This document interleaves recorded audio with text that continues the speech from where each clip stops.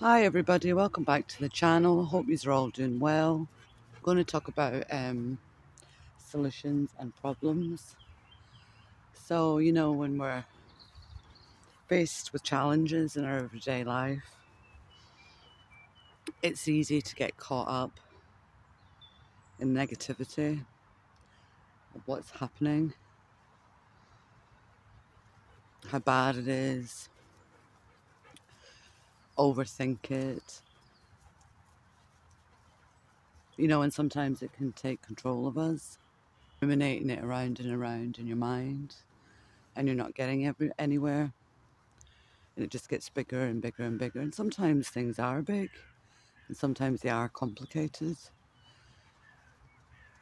But when we get lost in it, it's not going to help. It's not going to achieve anything. It just ends up becoming sort of mayhem in your mind. And you're pretty much getting nowhere very, very fast. Become so identified with the problem, it sort of consumes you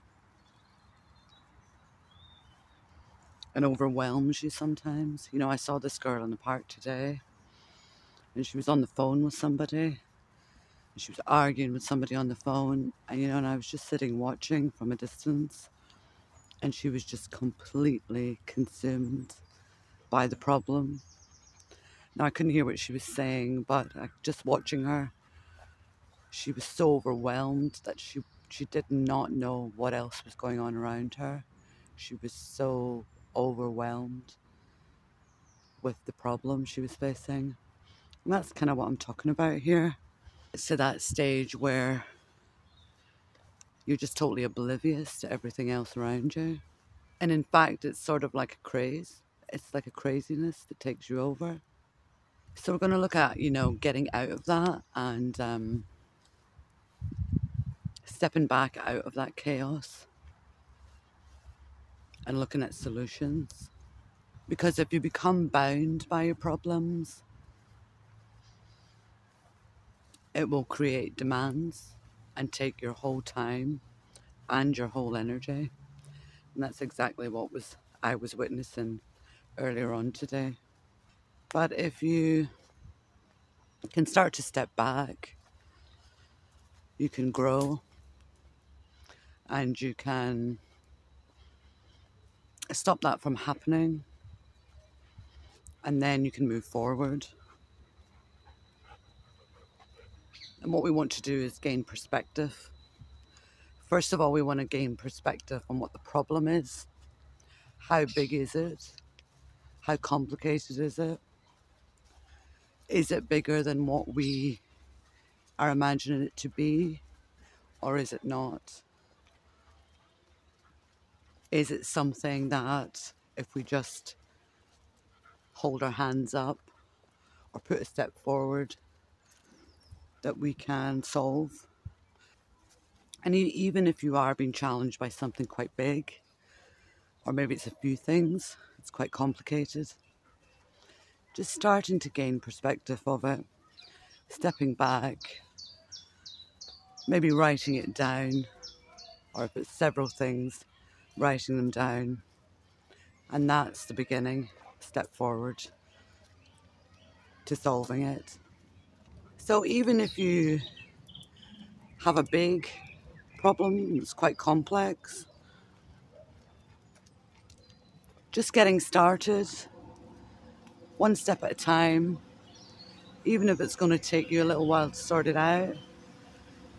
The point is that you're starting to put one step in front of the other, and then that will give you the motivation that you need and the momentum to move it forward.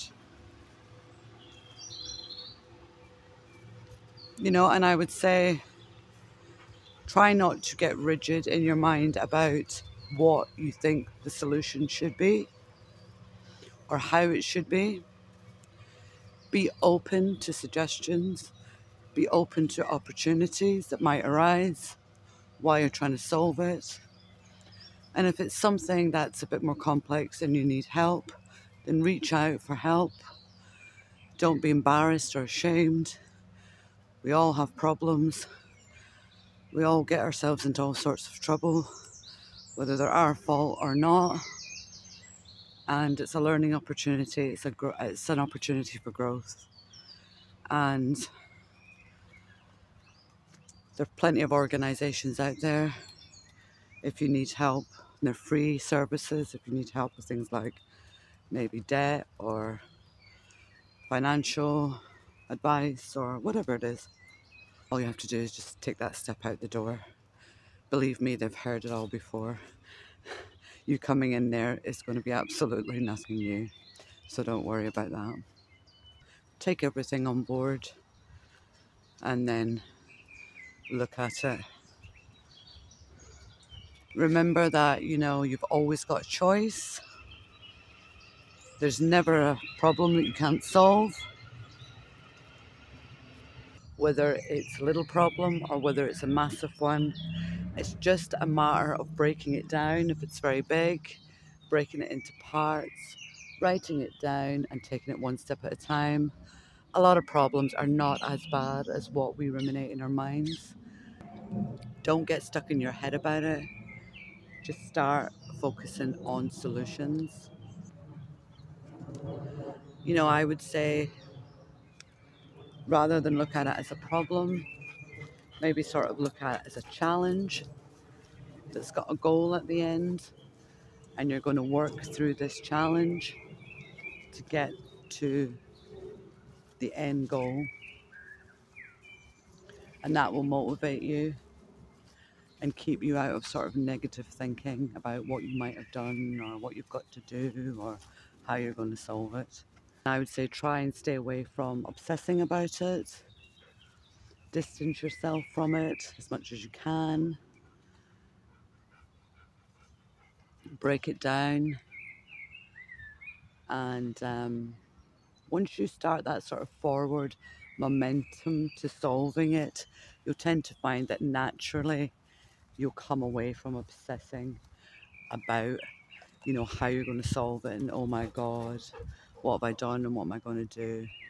Because you're now focusing on the solution. And you've also got to remember that whatever the problem is, you can't walk it back. It's done. And the best that you can do is to try and resolve it in the best way that you can. So accepting it is the best thing that you can do as quickly as you can, and then start to figure out, okay, how am I going to move it forward? I mean, if you've got someone you can talk to about it that you trust, might be able to offer you some help and help you with ways of moving it forward as well. Doesn't mean that you have to do everything. Doesn't mean that you have to take all the advice.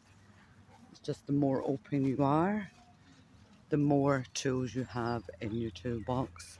Once you start to learn to do that, in the future, problems won't be as difficult to resolve because you'll have already learned how to resolve things, and it becomes much easier to do it in the future. Regardless of the times, people get stuck in problems because they're too afraid to ask for help, they're too embarrassed, they're too ashamed, whatever it is. But you just have to get over that pretty quickly.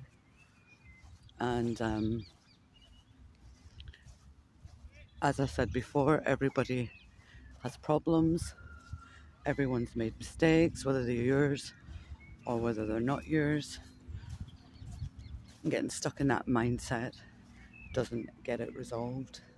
The better effect it will have on your life, and you'll develop great skills, especially leadership skills, and then be able to help other people, especially younger people that mightn't have support or are maybe feeling ashamed to ask for support.